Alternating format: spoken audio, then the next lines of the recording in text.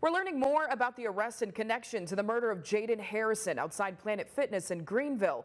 On July 4th last year, police say Harrison was found shot outside the gym on Thomas Langston Road. Greenville police say that they can't release the suspect's name because he was a minor when the murder happened. Police also say this suspect is connected to another shooting in Winterville from December of 2022. Jayden's mom says she's thankful for the hard work in this investigation. I'm still trying to process. I'm still trying to see where we're going to go from here.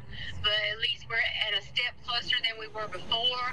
He's locked up. I'm so glad that the other victim, as well as my child, is going to have some type of justice coming.